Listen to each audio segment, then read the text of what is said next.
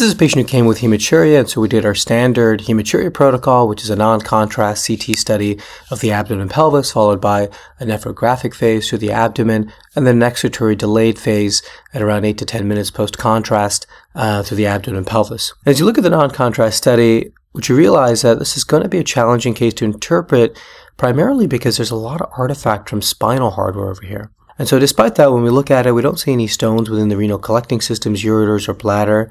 We don't see any obvious masses on the non-contrast CT. When we look at the nephrographic phase, again, there's artifact, but again, no real masses of concern that we can pick up within the kidneys. And then the exertory phase also becomes challenging because of this artifact.